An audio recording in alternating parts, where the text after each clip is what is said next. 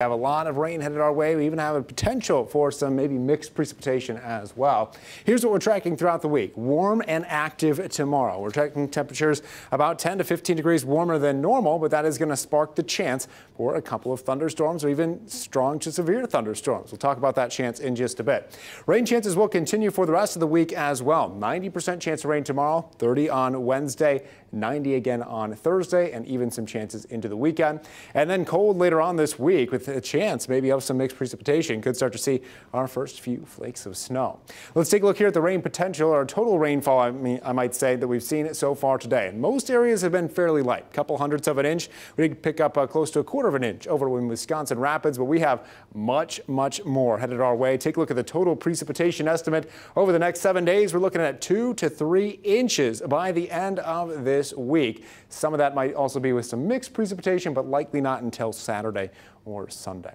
Let's take a look here at the satellite and radar pictures. Things have cleared out for this afternoon, still holding on to some cloud cover, maybe a bit of sunshine here up in the far north woods. Zooming out, we're not seeing much off to the southwest, but that is where those storms are going to be coming from, because the storms are going to be fired based off the warmer temperatures. You can see, looking at our Midwest view here, that in Iowa, parts of Iowa, southern Minnesota, we're seeing 70s right now, and that warm air thankfully is headed our way, but it's going to be bringing with it those storms. That's why the Storm Prediction Center has issued a level 1 risk for severe weather on Tuesday.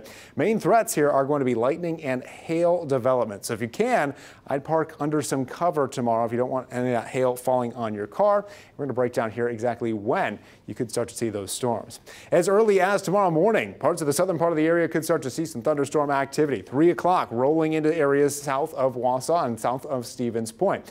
As we head into around 6 o'clock tomorrow morning, you can see the storms do continue here, mainly for the southern part of the area. All the way into midday, we're still looking at some thunderstorm or shower activity. Into the afternoon, that's likely our highest chance of severe weather, where that line of storms will continue to march up to the north. And then that's going to bring a long line of showers and storms here for Tuesday evening. So the highest chance of rain will be Tuesday evening if you live in the Northwoods. Highest chance in the southern part of the state is going to be in the morning. Wednesday, a couple of small scattered showers, and then we'll have some heavier rainfall start to move in by Thursday.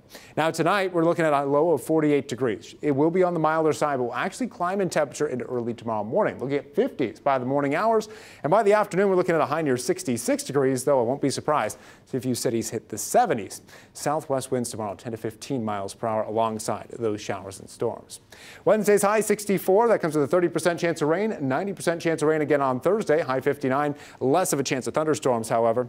Breezy Friday, high 56 with a chance of rain as well, and then maybe some mixed precipitation as we move into Saturday and Sunday.